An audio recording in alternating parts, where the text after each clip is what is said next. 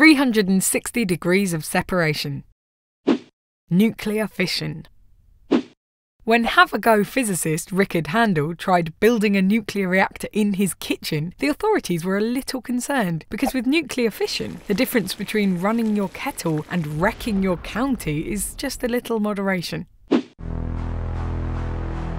To make your own nuclear reactor, you will need some uranium-235 or plutonium-239 will do, a lot of concrete and cooling water, some neutrons, a neutron moderator and control rods to control the reaction. Fire your neutrons at your uranium, splitting the nucleus into 2 smaller nuclei. This releases energy and 2 or 3 more neutrons. These neutrons can then hit more uranium nuclei and cause them to split, creating a chain reaction that spreads like office gossip. The neutron moderator and control rods help you manage the reaction so you don't make a big hole in the world. Would-be physicist Richard was arrested just before he went nuclear, but if he'd built his own power station, he may have been surprised to find some strange little creatures living in its walls and feeding off the fallout. These alien-like organisms living amongst us, impervious to the most hostile environments, have a name that would make any sci-fi fan tremble with excitement. They are known as Extremophiles.